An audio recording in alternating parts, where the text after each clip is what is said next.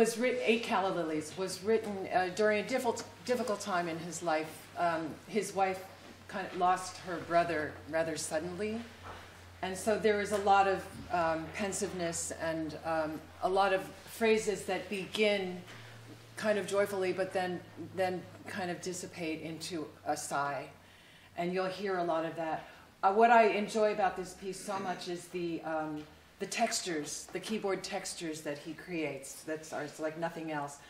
James was formerly a flutist, but he had to stop playing due to some physical issues. But he used to tour around and as young jazz player with Anthony Davis, who wrote the last piece on tonight's program. And the two of them were really, you know, the top of the heap in the 70s and toured the world together. So this piece, he's very open about his influences, as many of them were. Many of the scores or the program notes say, I was inspired by Jerry Allen, or I was inspired by Bud Powell. And this, in fact, has places where he says, like Monk, like Thelonious Monk, or like Bud Powell. So, and he threw in a Bud Powell style lick at the end for me, because he knew that, you know, I always told him I wished that I could have been a jazz pianist, so he wrote one out, wrote a Bud Powell type lick out for him. But many of them are reminiscent of his jazz flute playing. A lot of lines up in the upper register, which are very, very like what he would have played on the flute. So this is Eight Calla Lilies. It's about a 10-minute piece.